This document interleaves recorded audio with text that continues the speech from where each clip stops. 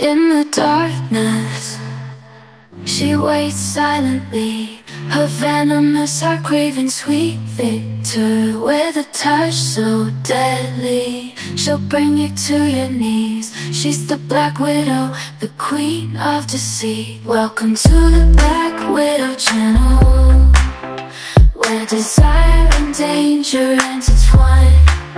She'll spin her web, she'll trap you in the spell. With a smile so wicked, she's one of a kind.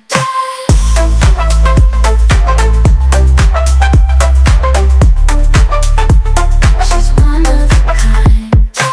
She lures you in with her poison kiss, leaving you helpless, caught in her abyss. Her eyes like diamonds, cold and mesmerizing. Beware the Black Widow, her web's hypnotizing. Hey guys, I was cooking last night, and there's a little something I like to do when I make steaks on the grill, and I thought I'd just share it with you and see if you ever wanted to try it.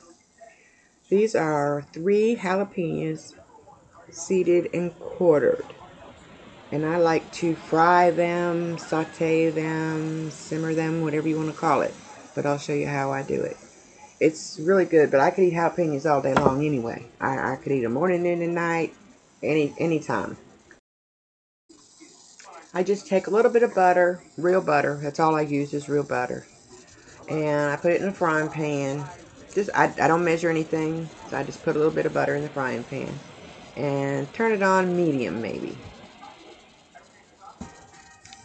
Okay, then I take the butter and I melt it real good, and then I turn it up a little bit.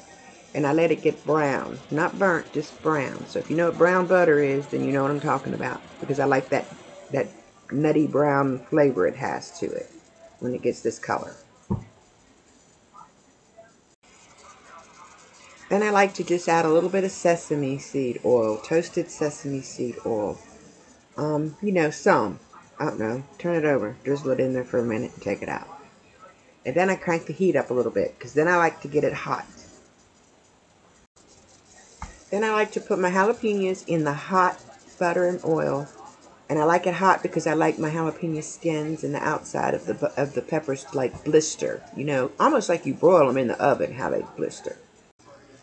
Then I just like to put in a little garlic powder. And when they start to get a little tender, I'll put the everything bagel seasoning on top, because that doesn't need to do anything hardly but just get hot.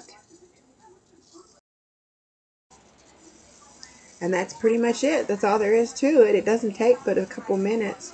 And then they just really taste good on your steak. I could eat them in a bowl by themselves, though. Thanks for coming.